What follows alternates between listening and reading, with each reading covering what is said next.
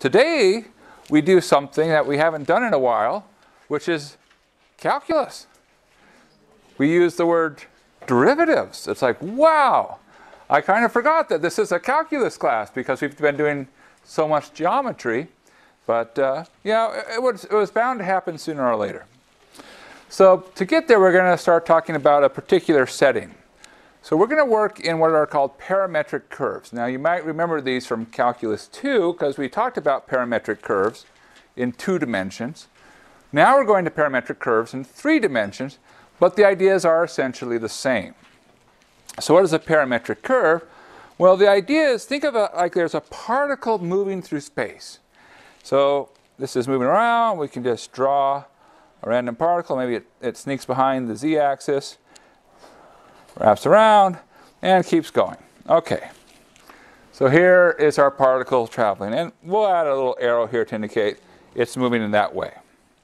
Now at a particular moment in time, I can say, look, where are you? Well, the answer is it's in some position in space.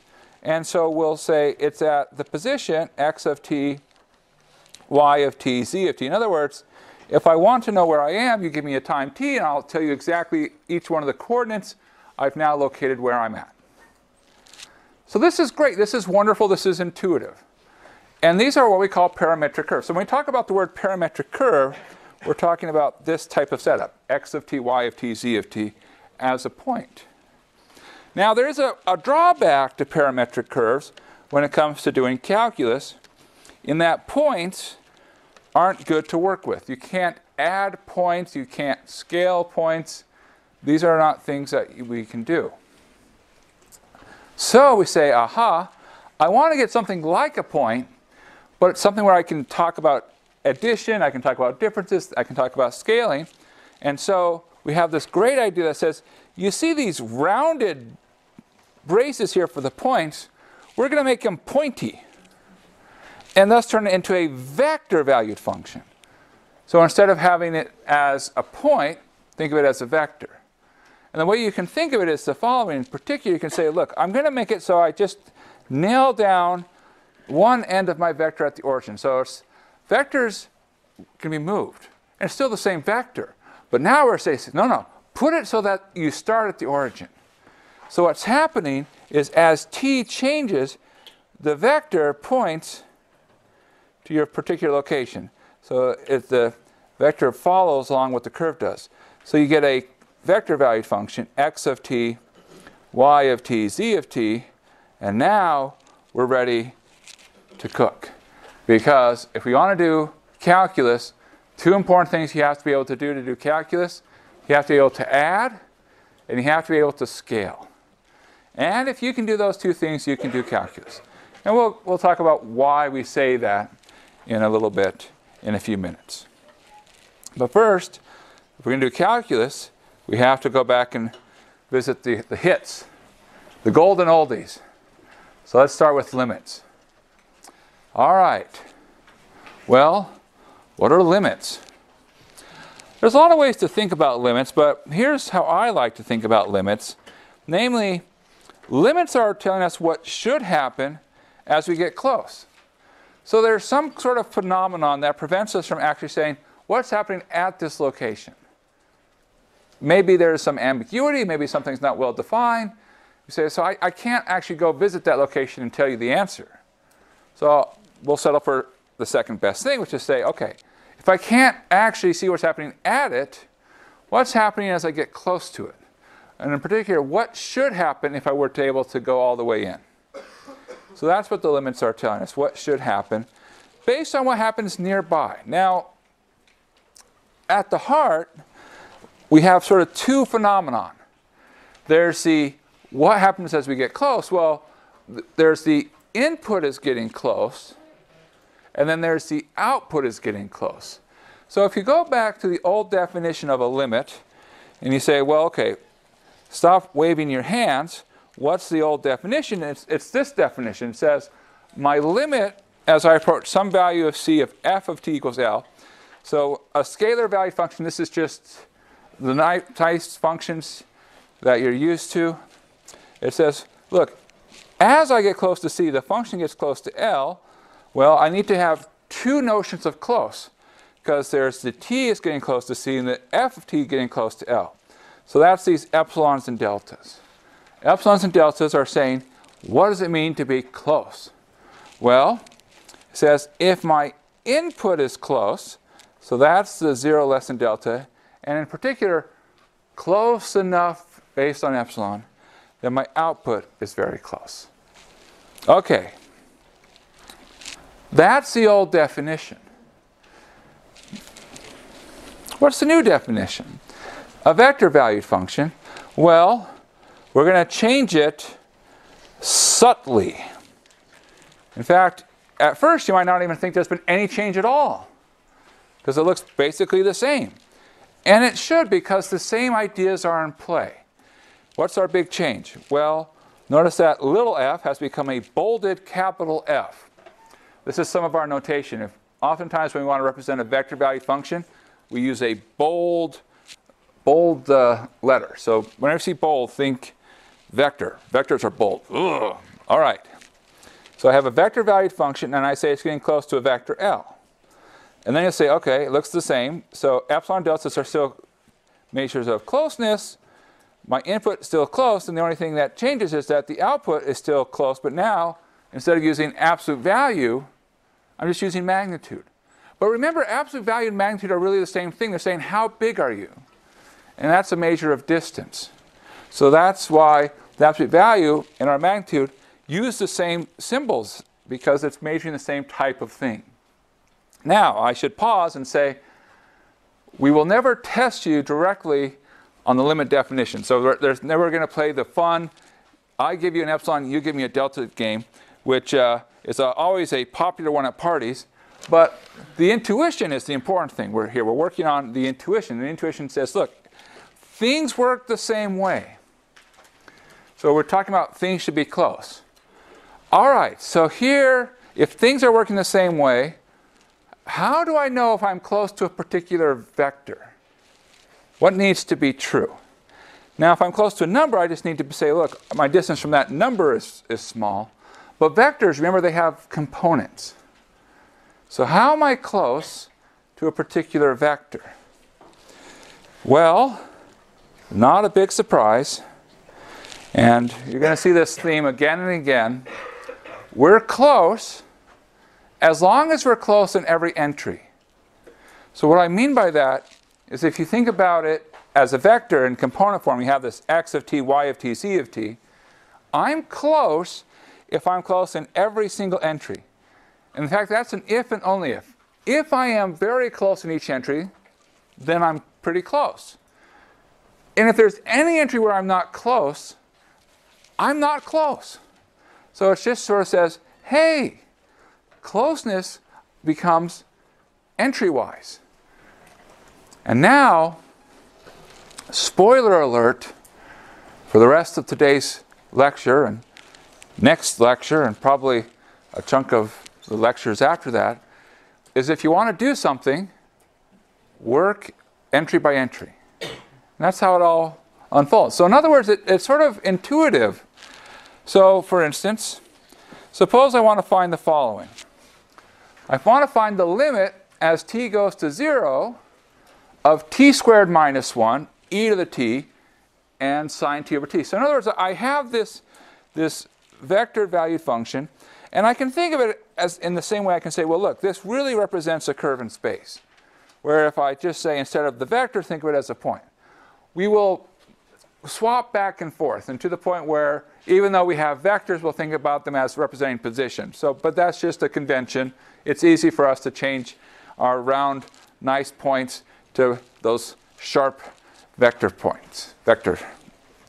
All right, so how do we do this type of problem? Well, the point is, work entry by entry. So instead of saying, how do I figure out what's happening, I say, well, this is really the same as the limit as t goes to 0 of t squared minus 1, comma, limit t goes to 0 e to the t, and comma, limit as t goes to 0 sine t over t. So in other words, what happens in each one of the entries.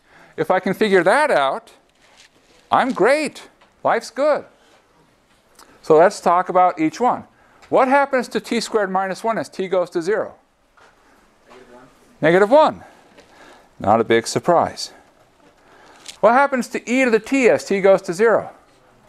Goes to 1, because you can just plug in 0. What happens to sine t over t as t goes to 0? Goes to 1. Now you might say, how do we know that? Well, one thing we can say is we learned it in Calc 1. And it was so amazing to us. It's just, it's on our hearts. It's right there. Or you could say, I did L'Hopital's rule. Oh, now you might say, oh, L'Hopital, what a great rule.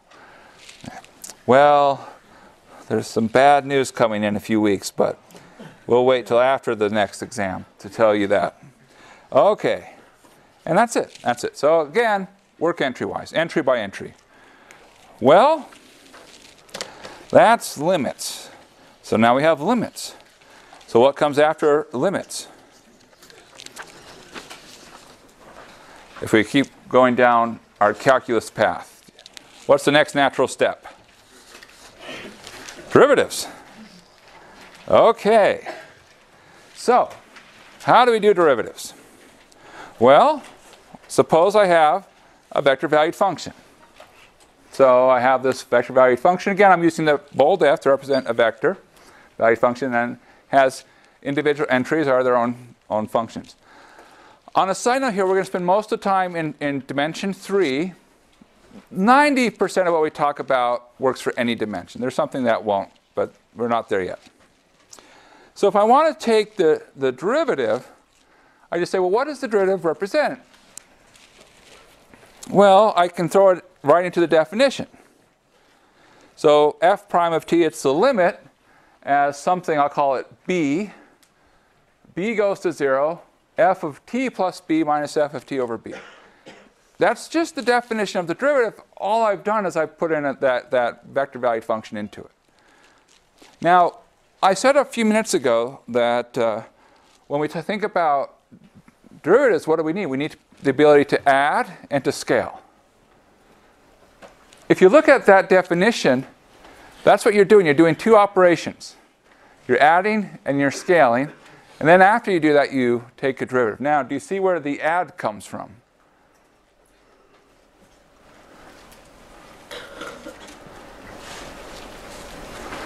Where are we adding two vectors? Yeah. See, really, subtraction is really just addition in disguise. This is where I'm adding vectors together. So that's why you need to be able to add something in order to do calculus. Where's the scale? I said that we also need to be able to scale. Where's that? Divided by b? Yeah, it turns out this divide by b, you can think of it as 1 over b times something. So you could rewrite this expression in the following way, where essentially what you're doing is you're taking addition. Again, I think of subtraction as a form of addition. And then I'm scaling it. So that's why you need to be able to add and to scale. And once you have that, you can talk about a derivative. All right, well, now we just sort of follow the definition. I have f of t. I can figure out what f of t plus b is.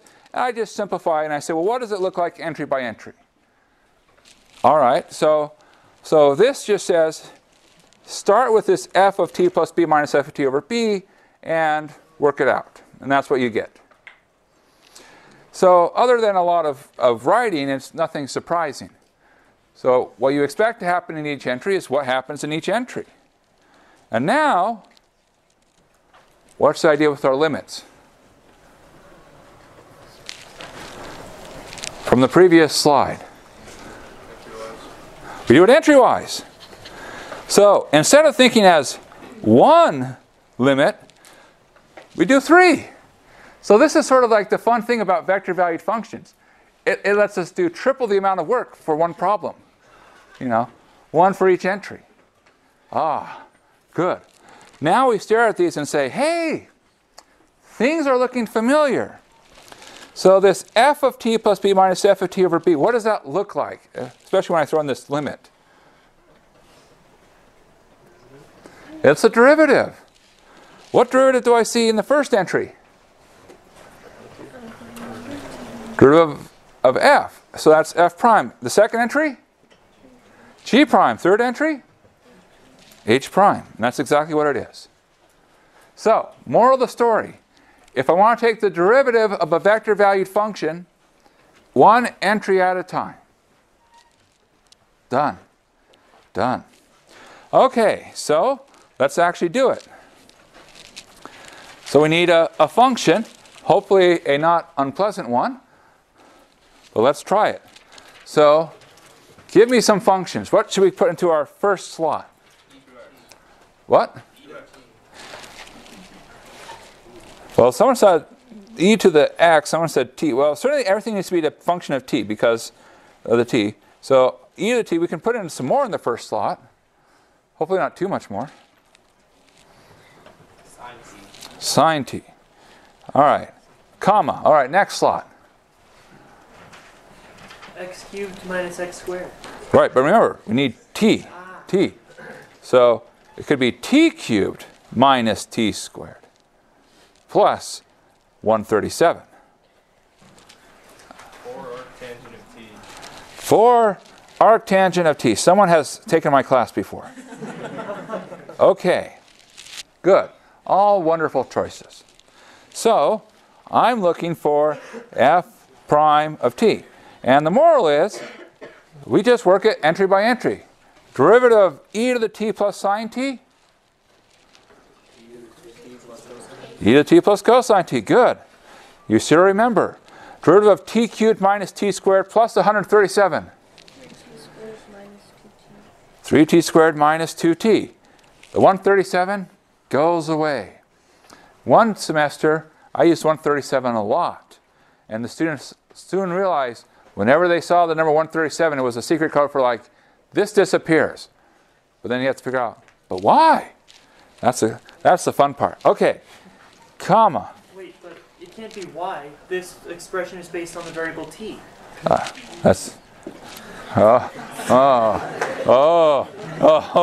Man.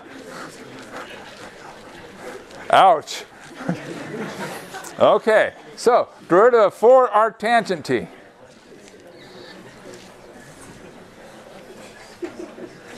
It has a 4 in the answer if that helps.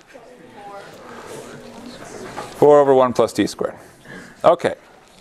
All right. So again, it's just entry by entry, no surprises, no surprises. Well, yeah, so derivatives work entry-wise, as we've already observed. And so the nice thing is that when it comes to rules for derivatives, everything that you think should be true basically is true. And for the obvious reasons. And when I say the obvious reasons, I mean that because we're doing everything entry-wise. So what are some things we think should be true? Well, one thing we think should be true is that if I want to take the derivative where I'm adding two vector valued functions, I just take the derivative of each individual one and add them together. True. Still true. Something else, the chain rule. Now here we have to be a little bit careful. What is the chain rule look like?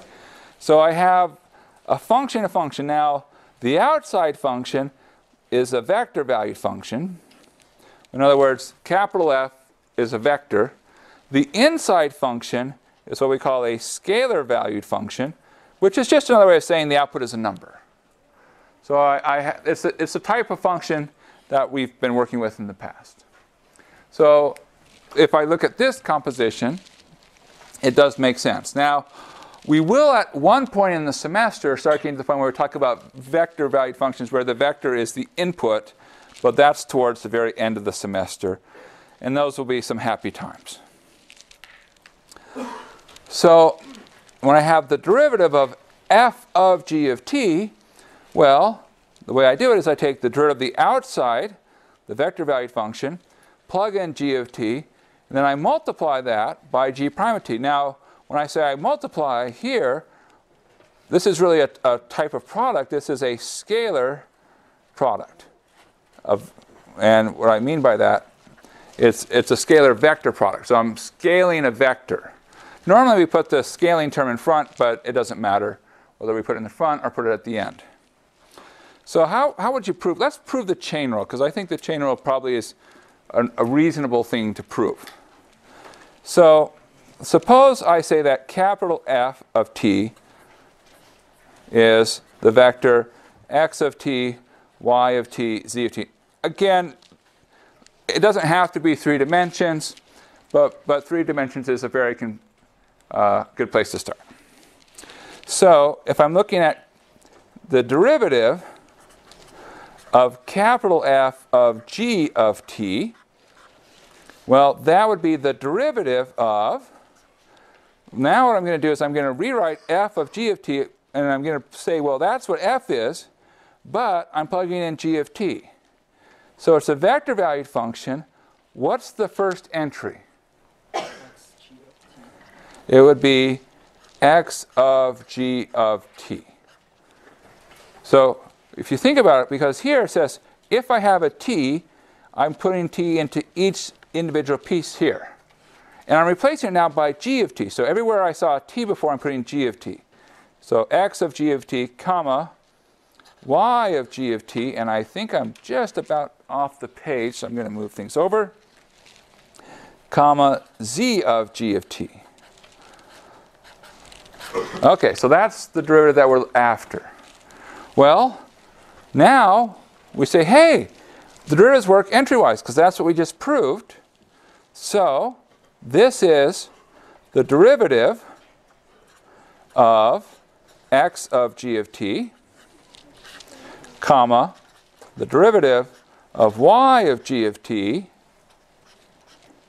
comma, and the derivative of z of g of t. There we go.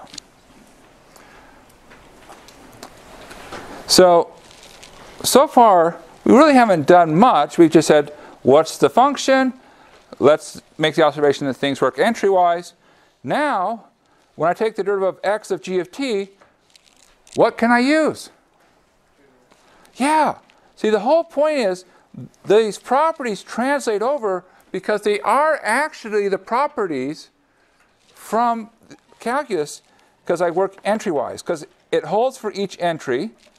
So it's x prime g of t times g prime of t. I apply the chain rule for the first entry, and I do it all the way through.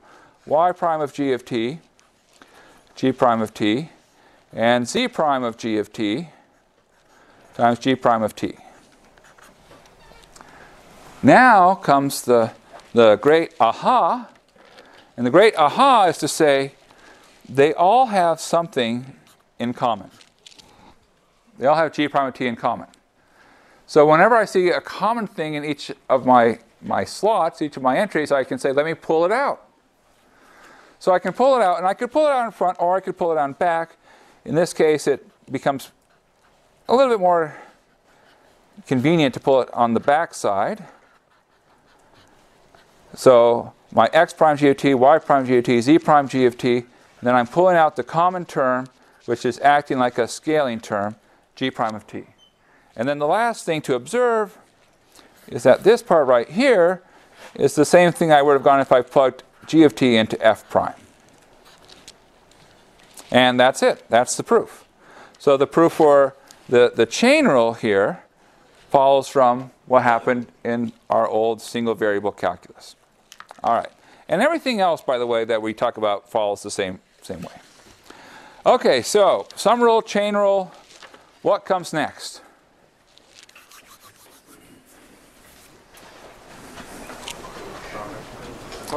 Product rule.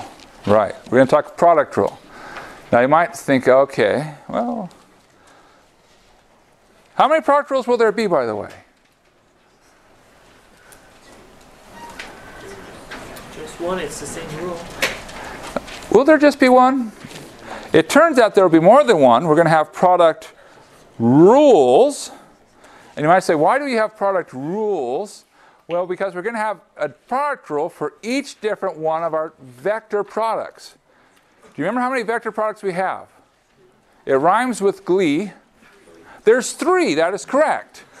Now, in case you can't remember, there's the scalar product, which means I'm going to scale my vector. So it's a number times a vector. I'm just making my vector larger or smaller. That's one product. The next one is dot product. Vector dot a vector, and I get a number, and that number has some interesting geometrical meaning, and there's a cosine involved. The last one is cross product, and that's kind of weird. Okay, so let's think about what they would be. Let's start with the simple one. So if you do a scalar product, not a big surprise. So here, again, I'm thinking of f as a scalar. So it's a number, g as a vector. And it says if I want to take the derivative, well, derivative of the scalar function times the vector function plus the vector function times plus the scalar function times the derivative of the vector function. So in other words, what you would expect. But that's not so unusual. Next one is the dot product. And the dot product, if you think about it, the dot product really, if you apply a dot product to a vector, you get back to just something without a vector. So it's no surprise that the old thing carries over. Because once you're in a dot product, you're like, look, really the dot product is just a scalar function now, once you actually evaluate. So everything should translate, and it does. Now, there's things to check, but it doesn't take long, and it's not exciting, so we'll skip the checking. But it works. But the cross product. Now that's strange. So that one you have to be a little bit careful of. And so the cross product is actually exactly what you think it should be. It's amazing. It's amazing. Now, what do you do to verify the cross product? Well, lots and lots of checking. Or, like I like to say, it's a calculus 1 miracle. But lo and behold, all these products work exactly like you think they should work, which is wonderful. That's what you want. You want things to work out nicely. Now, there's one thing we didn't put here, the sum rule, the chain rule, the product rule. Sort of the next thing is the quotient rule. We don't talk about the quotient rule because we don't have a way to divide vectors. Now, we could divide a vector by a scalar, but that just gets us back to a product rule. Vectors are not the same as numbers. So yes, we can add and multiply and divide, but for numbers, but you can't do those for vectors. So those are our rules. And these are useful to know. In fact, one of my favorite problems on next week's quiz is that. But that's a different story. Okay. So we've taken limits. We've talked about derivatives. So the next step in our calculus journey, tangent lines. Well, that seems like a good place to go after you've talked about derivatives. So what's a tangent line? What do we mean? Well, so again, I have some curve that's traveling through space, doing something, and I might say, well, suppose I want to know what's happening at a particular time. So I'm fixing a particular location. So I want to know what's happening right there. What's going on at that particular spot? Well, the same philosophy applies. Now, what's the philosophy? It says zoom in. So, if you had your phone, you do your pinch zoom, but you keep zooming in and zooming in. And if you zoom in and you look close, you'll see, aha, it looks pretty flat. So our curves, we still have the same notion of locally it looks flat. So locally, it should look like a flat thing, which we'll call this the tangent line. Now, the question is, how do we find a tangent line? So let's think about it. What information do we need to get a line? We need 2 pieces of information. Point and in Calc 1, we would have said slope, but now we're in multivariable calc, so we don't say slope, we say direction, which is a vector. Okay. So now, what's our point? Well, our point is given by the parametric curve. So in other words, I have this parametric curve. I'm going to think of it as in terms of a vector-valued function, and I'm going to store it, x, t, y, t, z of t. So I know my point at any given moment of time. That's r of t. So now the question is, what's the direction? Well, any guesses? Or maybe not even a guess? Where do you think it should be? What? R prime.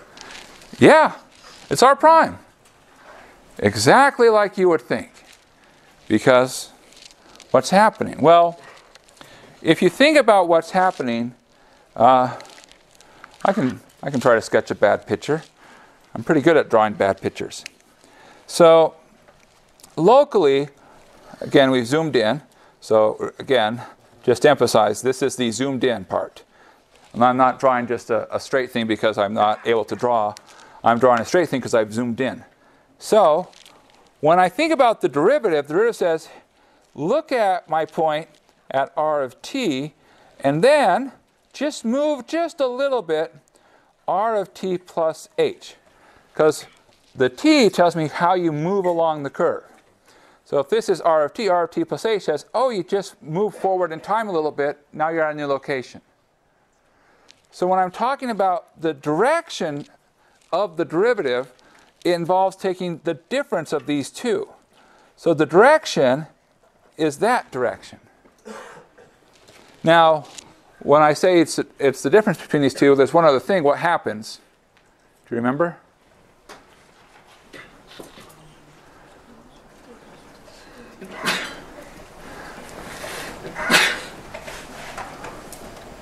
Something with magnitude? It is indeed something with magnitude. So if you look at the definition of the derivative, it's r of t plus h minus r of t, which is this vector, but then you divide by h. Because you might say, oh, if r of t plus h goes to 0, that goes to like the 0 vector. No. This is not art history. There's a point here. There's definitely something going on. So when we scale, the division by h makes sure we scale it the right way, to the proper size, proper magnitude. So the point being, though, it does point along where the curve is going. So, lo and behold, this derivative is going in the direction locally that the curve is doing. So that's why the derivative captures the direction of the tangent line.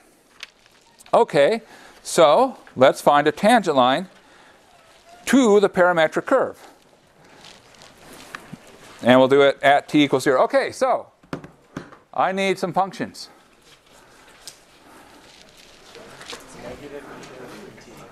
Negative e to the 3t. Okay, that's a function. All right, next slot. 4 sine of 2t. 4 sine of 2t. Works for me. All right, one more to go. T. Just t? Why not? It's a function. Iced tea. You're right. It's just a function. T. Okay, here we go.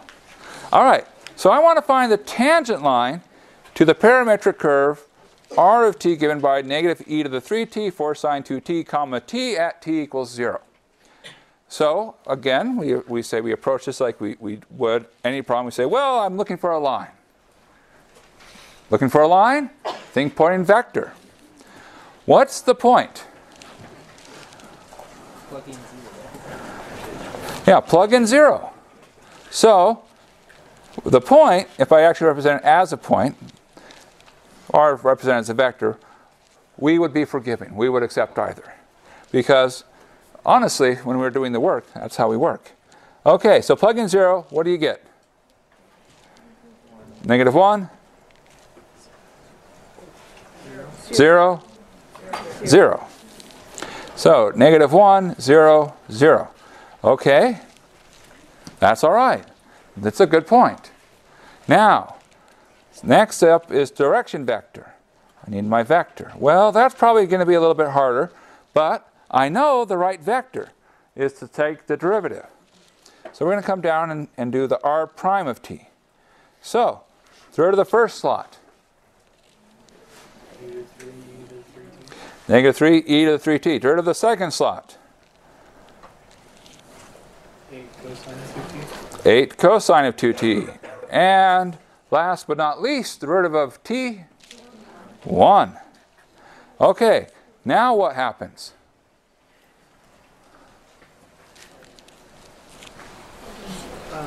Plug 0 into the derivative? Yeah, we plug 0 into the derivative. Now, notice this vector valued function is actually a function. And what it tells us is it tells us what's the direction vector at any given time. It's once we evaluate it that we do have our direction vector for our tangent line. So it's important to remember to evaluate. So when we evaluate, what vector do we end up with? Negative 3, 8, 1. All right, so I have the point, I have the vector, put them together, and you get a line. So x equals, y equals, z equals, and I like to do it in parametric form. Now you see why we're calling it parametric form, by the way. Point negative 1, 0, 0. So I just put it in, negative 1, 0, 0. Just read it straight down.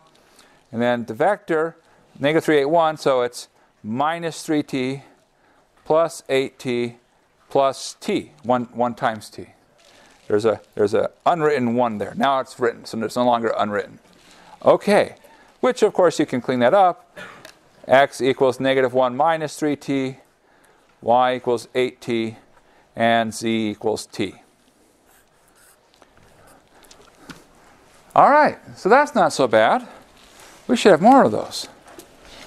Well, now let's ask another question. For the same parametric curve as in the previous example, and here's the previous example, find the plane which is perpendicular to the parametric curve at time t equals 0. So, I'm not looking for a line. I'm looking for a plane. Now, when I was looking for a line, I needed a point and a vector. I'm looking for a plane now. So now I need a point and a vector. But now it's the vector is a normal vector. Well, okay, so it's the same curve, and I want it to be perpendicular. Now what does that mean? Well, suppose I come back to this for a second here. What that means is if we zoom in, because again, I only care about what happens when I zoom in, so I'm zoomed in again. I spend a lot of time zooming in. I have this particular time, and I want to find the plane such that if I look at the curve zoomed in, it would be slicing through the plane at a right angle. That's what I'm after. I want to find the plane where the curve would pass through at a right angle. Not the wrong angle. It's got to be right, the right angle. Okay? I'm piercing that plane. So, let's think about it. Which point do I need?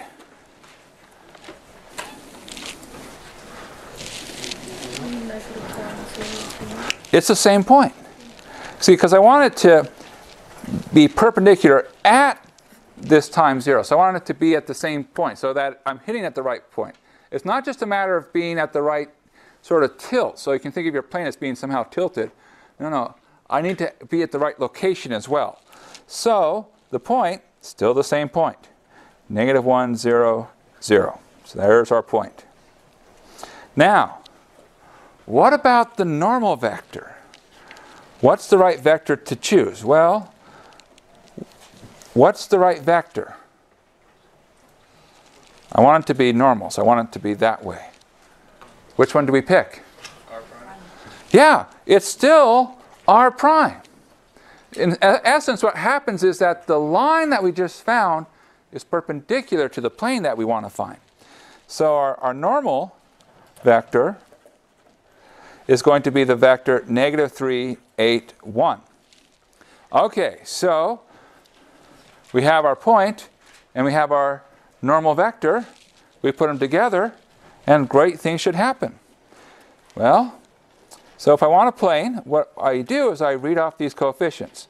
These coefficients are going to fall in and give me the coefficients of x, y, and z. So the negative 3, 8, 1, coming from the normal vector, those are the coefficients of x, y, z. Equals something.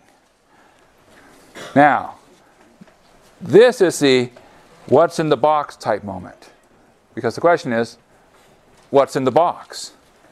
Well, we've already used as much as we can of our normal vector. What haven't we used yet? We haven't used the point. So the question is, how do we use the point to fill in the box? Isn't it pretty much the dot product? Well, it is like the dot product, but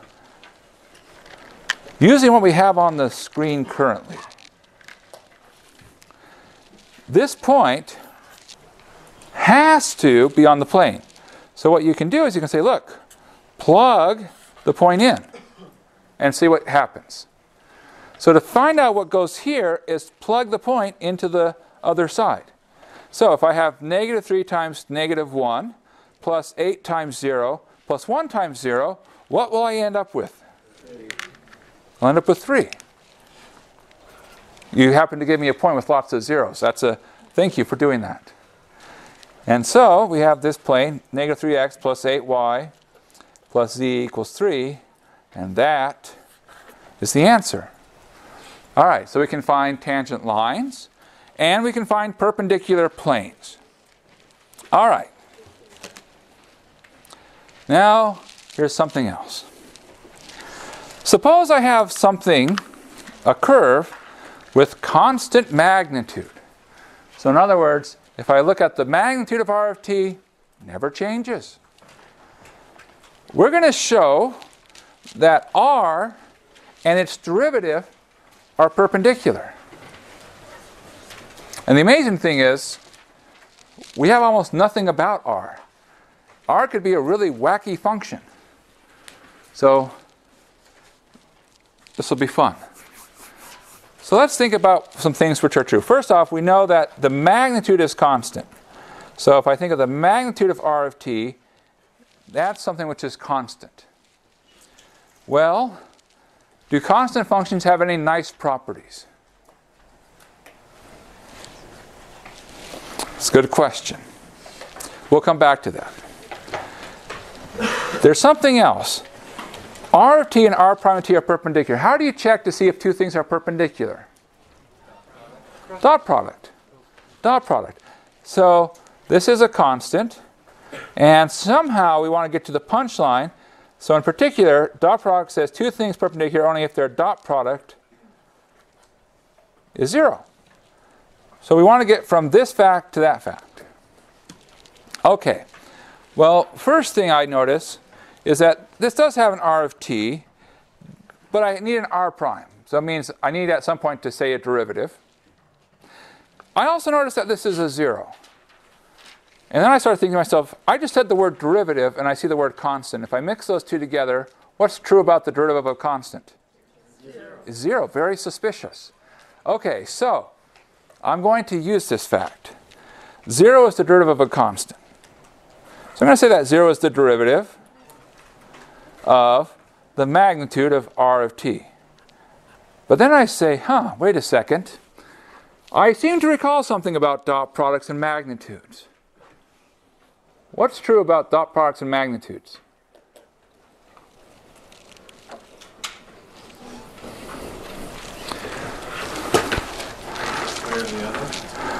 Well, if you take r of t dot r of t, what do you end up with? Magnitude of r of t squared. So I'm actually going to cheat a little bit and put a square there. I can, because I left myself some space. I anticipated I would want that space. Well, so this is the derivative of r of t dot r of t.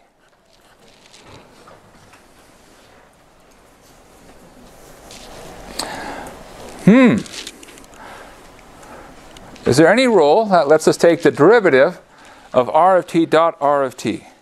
Perhaps a rule that we've talked about earlier today. The product rule. And the product rule for dot product says the right thing is the obvious thing.